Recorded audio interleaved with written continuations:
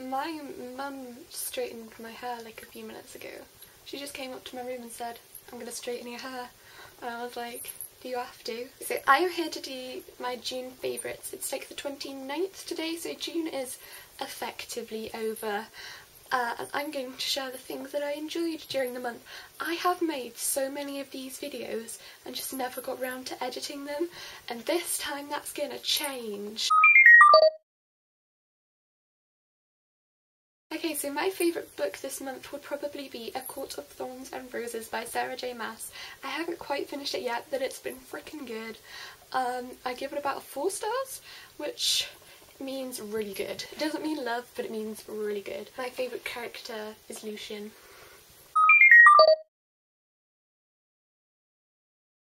In terms of films, I've been having one of those months where I am absolutely obsessed with River Phoenix. Like, I get it every so often.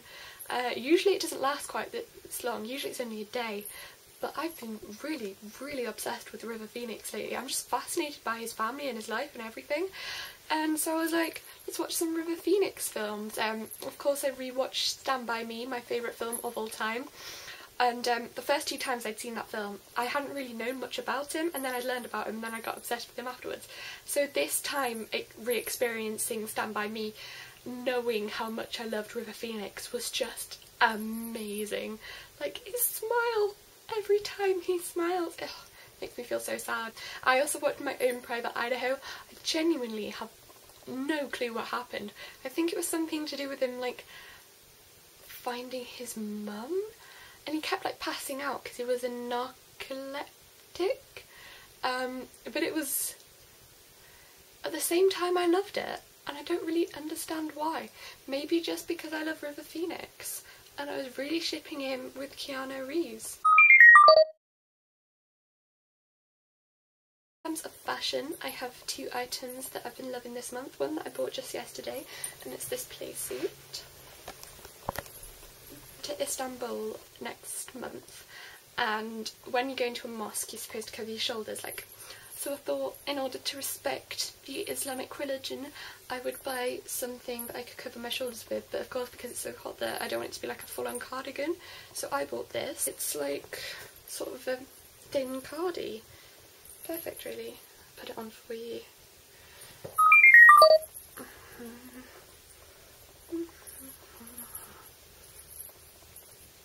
Yeah, so it's ideal really for covering the shoulders. Television. So Game of Thrones series 5 just ended a few weeks ago and it was shocking. If you'd like to hear more of my thoughts then you can watch my review. I've reviewed almost every episode of the series. Genuinely don't know how I feel about the ending. It was intense, shall we say. I also watched the Mr. Robot pilot. My dad kept raving about it, so me and Jack, who is my brother, watched it together. He thought it was absolute quality.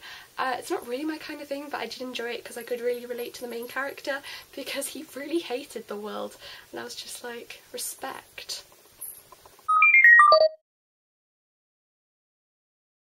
Of music, I have been obsessed with McBusted lately. I mean, I've always been a huge McFly fan, and you know, McBusted and like Busted's always been on the side, and I started really getting into McBusted this month.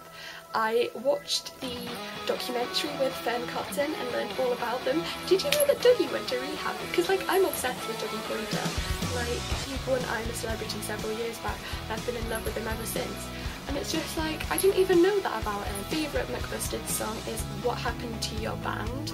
It was written by James like 7 years ago now, and because he was really badly affected by the split up of Busted, and part of the reason I love McBusted so much is that it makes James so happy because he's in his element when he's making music, and I really feel like he's in a good place with McBusted, and it makes me very happy to see James happy. And finally, YouTube videos. I've been really loving the biannual Bibliothon challenge videos.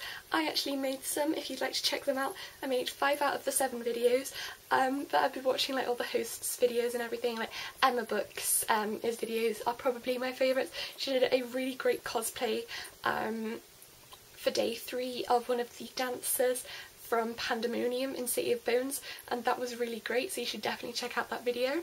Okay, that was it for my June favourites. I hope you enjoyed this slightly different video, and auf Wiedersehen! Hello, so I am here to do the Teacher's Book Tag.